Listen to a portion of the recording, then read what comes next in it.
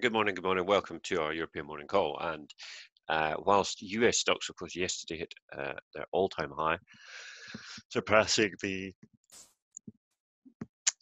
low struck in March, they recovered that February high, but it's a different story in Europe. If we look at the FTSE, down 20% or so year to date, it's hit that peak, that post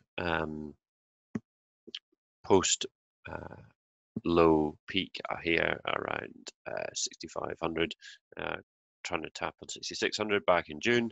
It's steadily trended weaker since that move, and you've got to say that really the underperformance in Europe versus the US has once again been quite stark.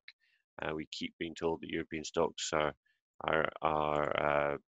good value on a price to book ratio, whatever, but nonetheless, it does rather seem that European stocks are failing to really recover in the same way.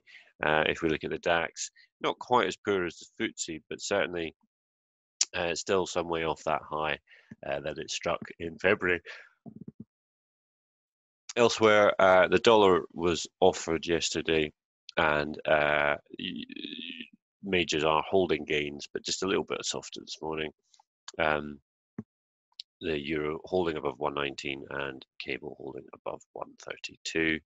In commodities, what we have is gold just a little under that $2,000 mark that it hit again yesterday, just fading off that level, having hit 2016 there.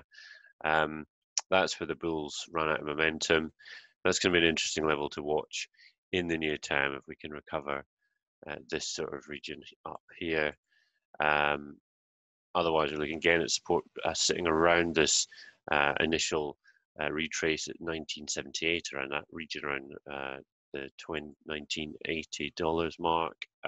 Otherwise, keep your eyes open on talk about stimulus. Nancy Pelosi talking about that, saying that she might be prepared to do a deal.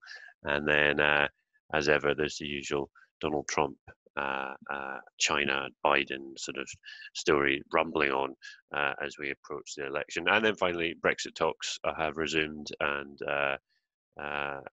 not got off to the best start. So headline risk there for the pound as well.